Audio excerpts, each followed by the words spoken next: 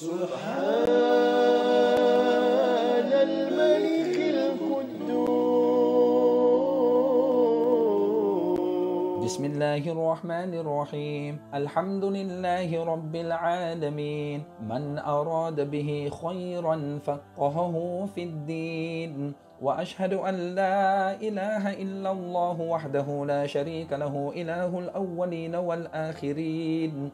وأشهد أن سيدنا ونبينا محمدا عبده ورسوله المصطفى الأمين صلى الله عليه وعلى آله الطيبين الطاهرين وأصحابه والتابعين ومن سار على نهجهم إلى يوم الدين. أما بعد.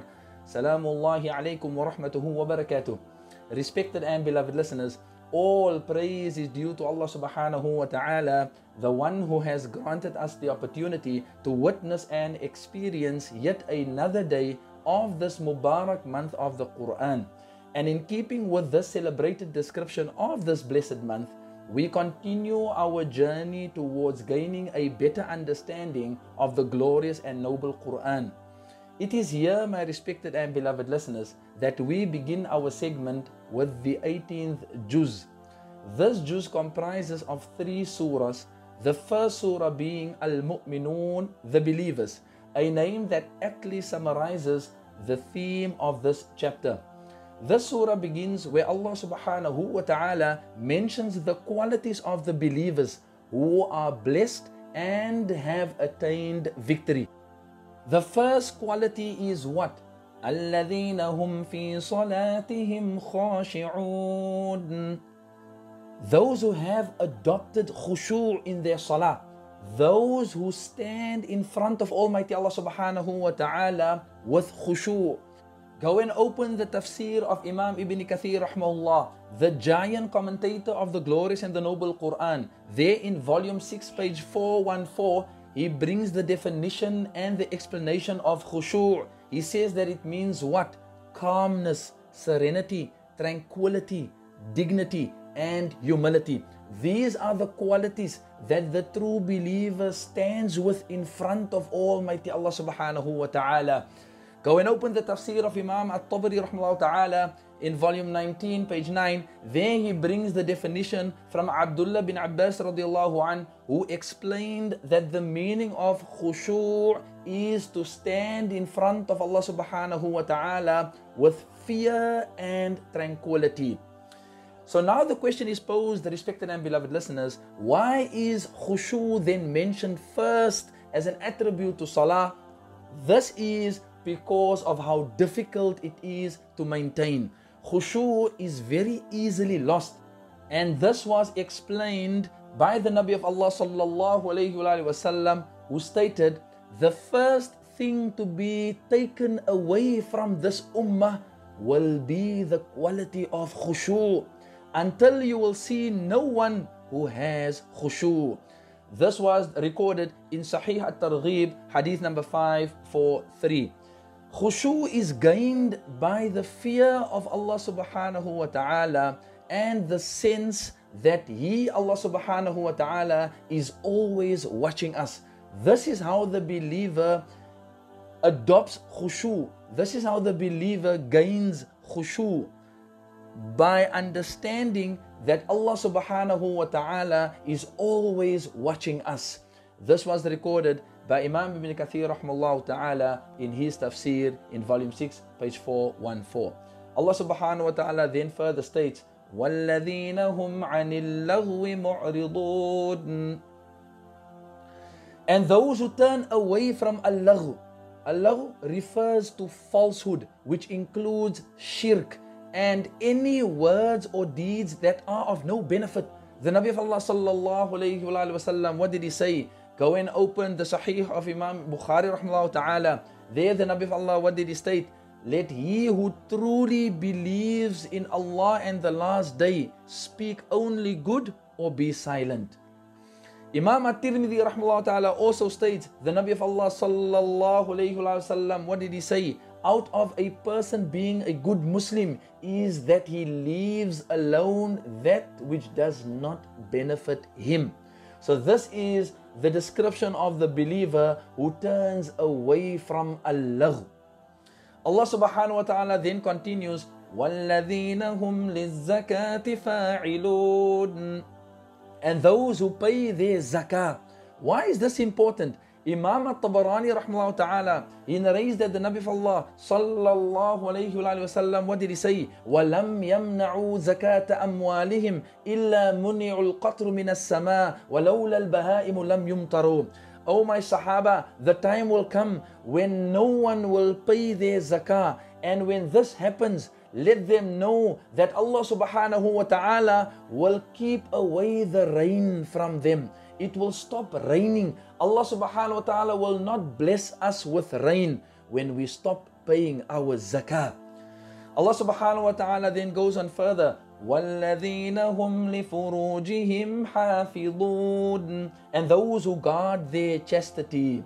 إِلَّا عَلَىٰ أَزْوَاجِهِمْ أَوْ مَا مَلَكَتْ أَيْمَانُهُمْ فَإِنَّهُمْ غَيْرُ مَلُومِينَ, except from their wives or that their right hand possess. For them, they are free from blame. But whoever seeks beyond that, then those are the transgressors. What does this mean? It means that those who protect their private parts from unlawful actions, fornication, and homosexuality, they also do not approach anyone except their wives, whom Allah subhanahu wa ta'ala has made permissible for them, or what their right hand possesses. This refers to the female slaves which Allah has made permissible for the believers. Allah subhanahu wa ta'ala says they are free from blame, but whoever seeks beyond that, then those are the transgressors. Allah further describes the believers as what? وَالَّذِينَ هُمْ لِأَمَانَاتِهِمْ وَعَهْدِهِمْ رَاعُونَ, those who are faithfully true to their amana and to their covenants. What does that mean? It means when they, the believers, when they are entrusted with something, they do not betray that trust, but they fulfill it. And when they make a promise or when they make a pledge, they are true to their word. Allah then further describes the believers, وَالَّذِينَ هُمْ عَلَىٰ صَلَوَاتِهِمْ يُحَافِظُونَ, and those who strictly guard their 5 compulsory salahs.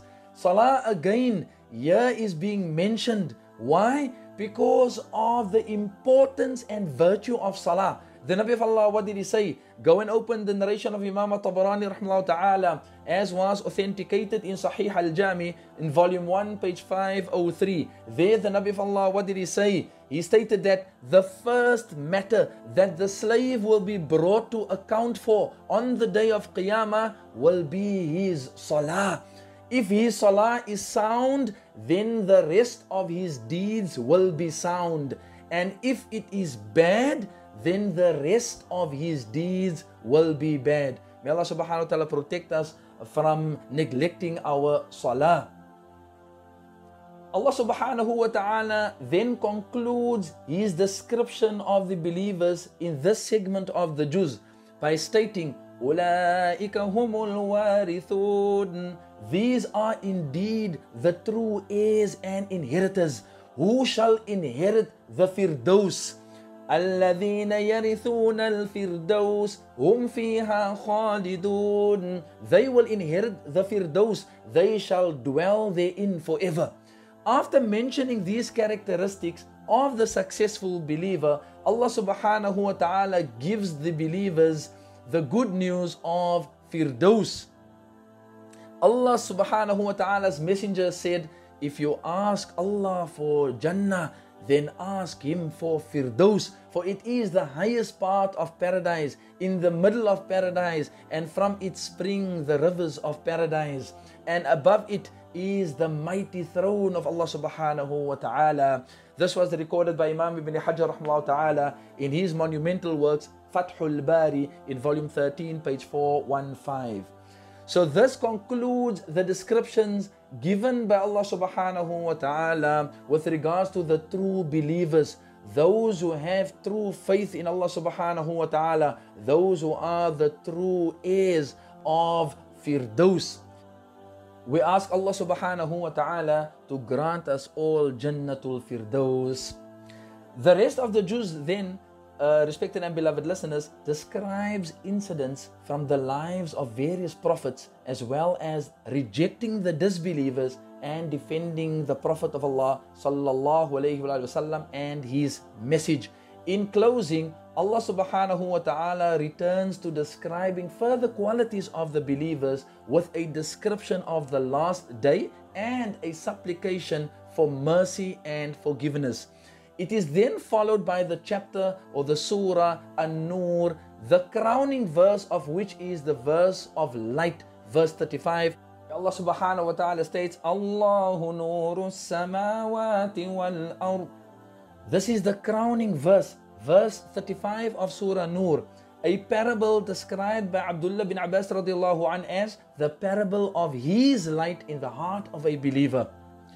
We then move to the final chapter in this juz, which is Surah Al-Furqan, the criterion, which develops on the contrast of light and darkness. This surah, respected and beloved listeners, comforts the Nabi of Allah sallallahu alayhi wa sallam, reassuring him and supporting him at a time when he faced obstinate rejection, hostility and maltreatment from those he was calling to. So this in a nutshell summarizes the 18th juz, respected and beloved listeners. We now continue to find out what are the lessons that we learned from this juz. First and foremost, the qualities of the believers are recounted in the beginning of Surah Al-Mu'minun. Now we need to ask ourselves, how many of these qualities do we possess? We also learn regarding the scene of death and how it is depicted from the blowing of the trumpet until the end of those who disbelieve. Surah Al-Mu'minun begins by stating that the believers will be successful, and it ends by stating that the disbelievers will not be successful. We also learn from Surah Nur the prescribed punishment for fornication, making false accusations, and the ruling of li'an, which is to invoke the curse of Allah subhanahu wa ta'ala.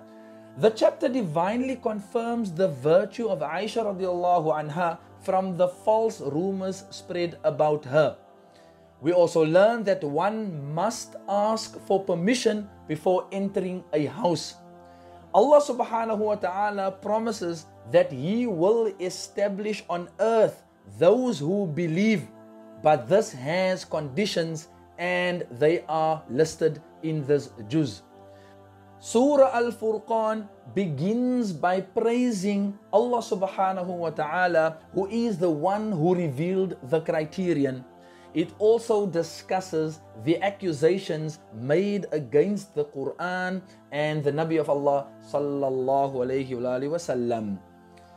So this concludes our segment. We ask Allah subhanahu wa ta'ala to grant us all the understanding of the 18th juz and all the other ajza of the Quran. We ask Allah subhanahu wa ta'ala to grant us the ability to put into practice what has been mentioned. We ask Allah subhanahu wa ta'ala the ability to understand what has been mentioned. Wa akhir da'wana anil hamdulillahi rabbil alameen.